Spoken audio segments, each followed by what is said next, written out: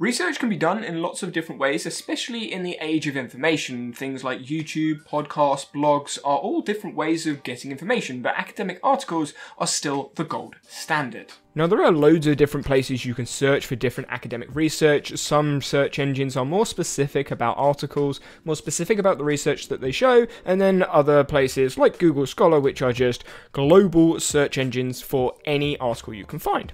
I'm going to use Google Scholar as an example, and I'm going to use coaching effectiveness as my search term. Now, when I search for coaching effectiveness, I'm using this because this is what my undergraduate degree was in. You can see I get all the results. Those familiar with Google Scholar, you could probably skip this bit for a second, but for those unfamiliar, very quickly, you have the starred section, so you can bookmark any article and save it to your library. There is the access to my library. You can then cite the article, so here are all the citations for when you're referencing it in the work or the academic piece you're writing.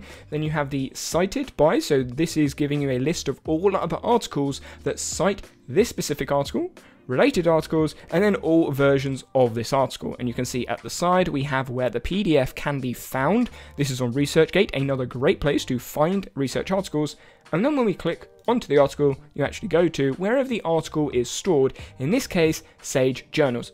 Now, once you've found an article you want to read, obviously you go and read it as long as you have access to it. If you don't have access to it because it's behind a paywall, there are a couple of little workarounds that I will go through later in this video. But once you have found the article and you've read the article, a lot of the time you want to have a look at citations. So what other things have referenced this article, the references to that article, and anything else related to sometimes the publisher or the topic or keywords. Now, when you go into journals, sometimes journals have keywords that you can go and search for. So if I open this up, you can see here are some other articles that are similar.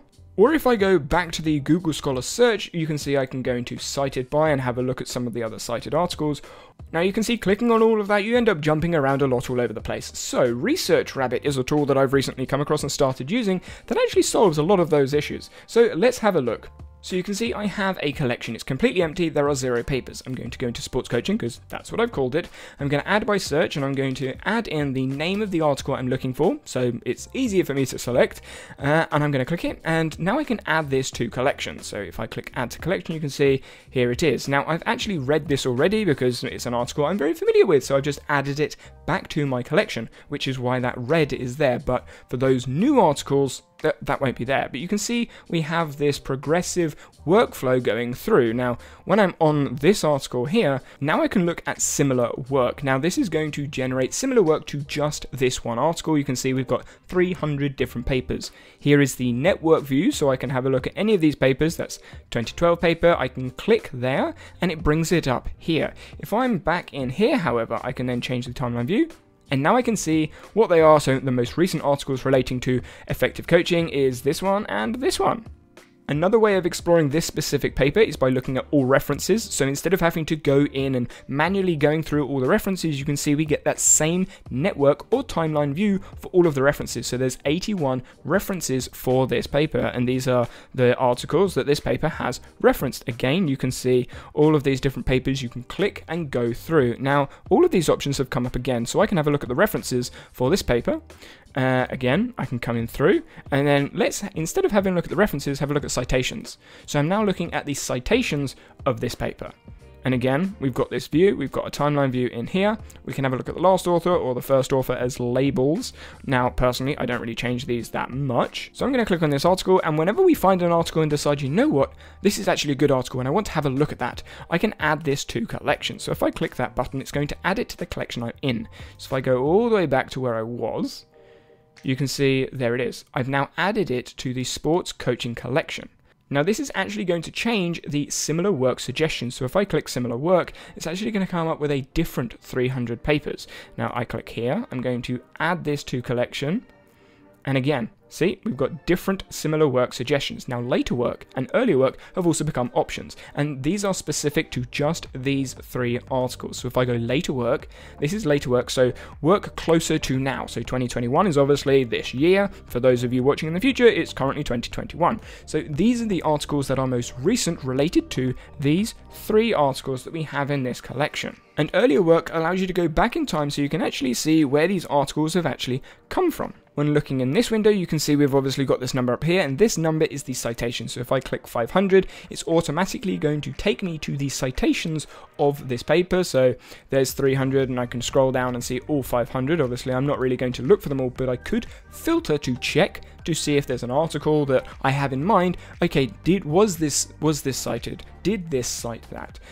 Something else you can do when you're having a look around is actually have a look at these authors and suggested authors. So the authors of this article is Gene Coate and Wade Gilbert. Now, this is where I find this very, very useful when I'm having a look at a specific topic and I find a research team or a researcher in specific that has done loads and loads of work on the area I'm looking for. So I can go into this person, very similar to Google Scholar, but I can then go publish work and I can see the path that I've gone down. That is the difference here. I can see the path where I'm going through, where I'm going down, and when I carry on, I can then go, oh, okay, let's add this to collection. I can click here, let's add this to collection as well, add this one to collection. I'm not actually reading these, I'm just adding them to collection because, for an example, now when I come all the way back to here, I can come back to similar work, and this again is going to bias this slightly different. So look at that. Coach education and continuing professional development. That wasn't brought up as a suggestion previously, but now it's right at the top because of the other articles we put in there. And this brings up suggestions that you wouldn't necessarily have thought of. Something else to note when you're looking at suggested authors is all other authors potentially in the team or in other research teams. And this is good for finding other research teams that do the similar work that you may not have found otherwise. And what I actually found in my sleep research, which you can see I've done some sleep research, which was in the video prior, is there was a research team that I kept coming across over and over and over again. And I wanted to have a look and see if there were any other research teams, and there were, and I actually found them through this. So I went through the name, so Gene Coate, and it came up with all different researchers, and I found this cluster very similar to this. So this is sort of one group of researchers, and this was another group of researchers, similar viewing in the sleep. So this is how I found different research groups, and obviously when I click into this person, I can then see published work.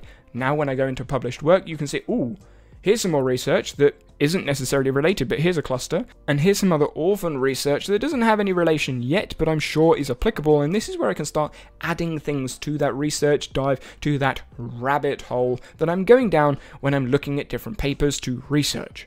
Now, I mentioned earlier that you can see I've got the red sort of tag on there. It's not a tag, it's actually another collection, so you can see red. It is in here as well, so they are two different collections. And you can have the same article in multiple collections, so you can see all of the articles in this red collection is actually in another collection. Now I'm using red as a status for me because there isn't currently a status option in Research Rabbit, but I can see red, so I know if there's a red attachment to any of these articles, I know I've read it. Or I can see, oh okay, this is in sports coaching, this is in sleep processes. Now it's in sleep process, but I could add it to another collection, which is what this button is.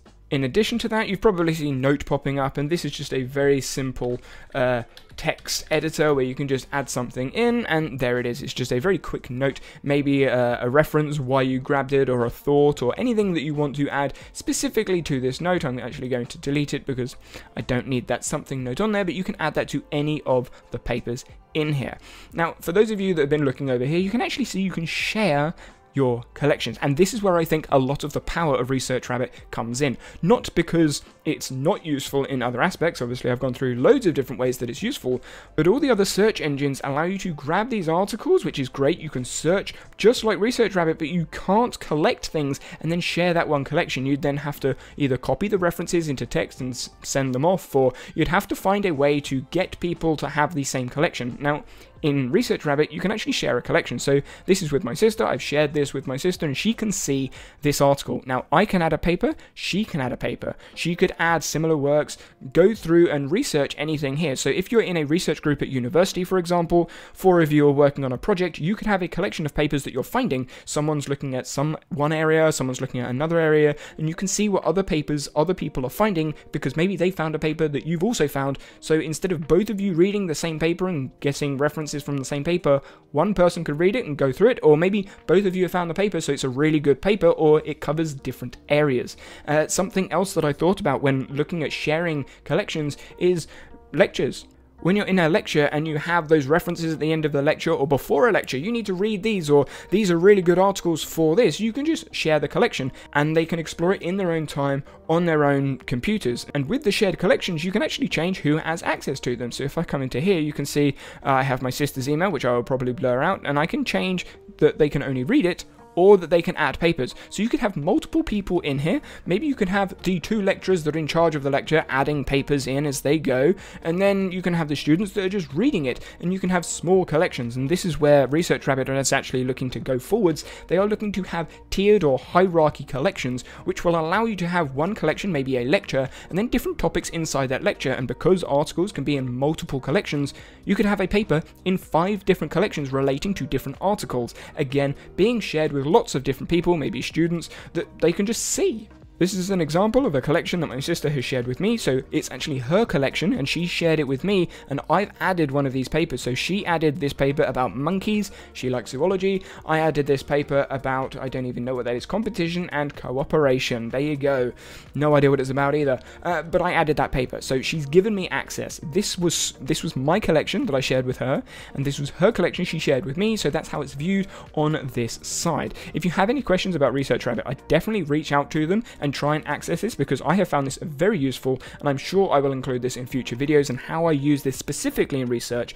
But I wanted to do a video covering Research Rabbit because it's becoming a big part of how I research tools. Now, I did mention at the beginning of the video that sometimes you can't have access to certain articles, so let's have a look at this one as an example. This one has a PDF. Let's find another article. So here is an article that doesn't have a PDF, so what I'm going to do is I'm going to go through to where it is. It's in PubMed. Now, PubMed, I'm assuming, is going to have a paywall behind it. Let's have a look. Yes, there is a paywall. Now, there are a couple of solutions. One, you could go to ResearchGate, reach out to some of these authors and see if they can send over some sort of manuscript, and the other one is actually illegal. I'm going to say that now. It is an illegal site, full stop. Don't use it if you don't want to go beyond the bounds of legalities, but lots of people do use it, so I'm going to share it anyway, and it's called Sci-Hub. And what you can do with Sci-Hub is if you scroll down and actually grab the DOI of the article, I'm going to copy that, go into the Sci-Hub, I'm going to enter it in here, go paste, enter. It's then going to show you the entire manuscript. Now, this again is not legal. I'm going to say that again, it's not legal, it is illegal,